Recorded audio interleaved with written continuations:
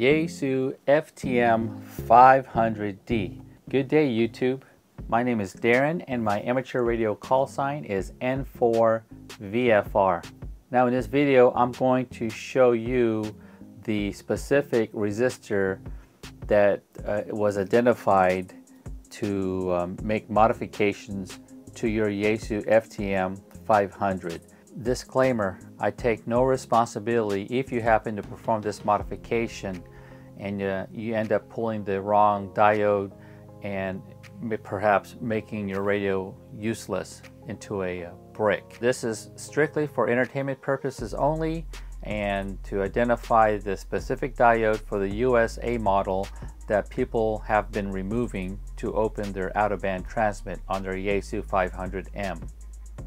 First step is go into your radio and make a memory backup of your memories and your configuration settings in your FTM500D. Good old coffee in the morning. Alright, so let's open up the radio and I'm going to show you where that diode is located. Alright, so you're going to use a Phillips head screwdriver to disassemble the top cover. So remove your mounting bracket if you happen to have that attached to your radio, and detach your microphone. Detach the front, what do you call this, remote head. So let's remove that. There's a unlocking mechanism right here. You just push that tab and it detaches the head. Underneath the head you have the Ethernet cable that's connected to the body that has to be removed, so you just remove it from the body instead of from the remote head. So that was attached to the control. Alright, so that's it. This is the main body unit, and I'm going to start opening it up. Looks like 1, 2, 3, 4, 5, 6, 7, 8. There are 8 screws attached. Get my tuner.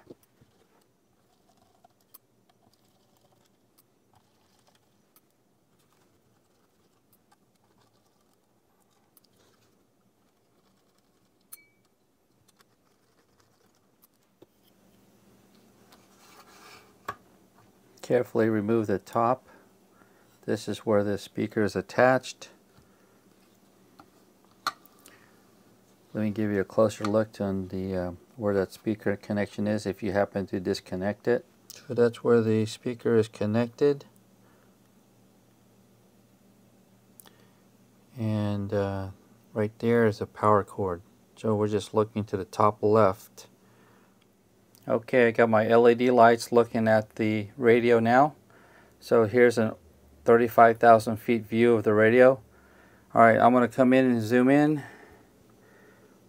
and see where those 2 Ethernet connectors are. That's the front of the radio. So it's located in that vicinity.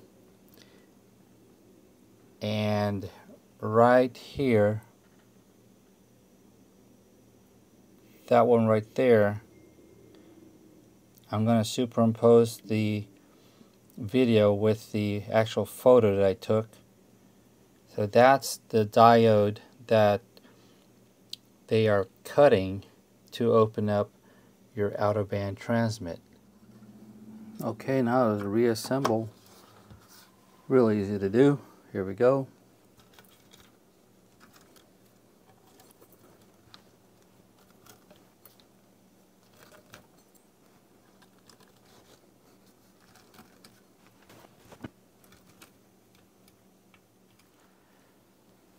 Alright, power on the radio.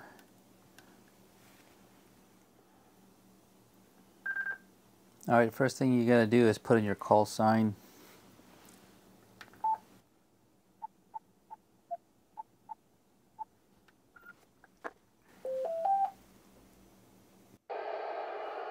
Alright, there it is. Rebooted. Since I just got this radio. I haven't programmed anything in it, so I have no memories to restore. So if you wanted to restore, you would have to go to Function. I don't have a memory card, but it's right there. Number 107, it's backup, and you would have to select backup and to restore.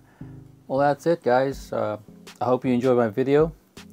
And like I mentioned, this is strictly for entertainment purposes only. I just wanted to point out the specific diode that the people out there that are pulling, whether they desolder it or they just flick it off with an X-Acto knife. But you're doing this on your own risk. You're voiding your warranty, and keep in mind, I have no responsibility in this, just strictly entertainment. So 73s, my name is Darren, and my amateur radio call sign is N4VFR. Have a great day. Drink some coffee.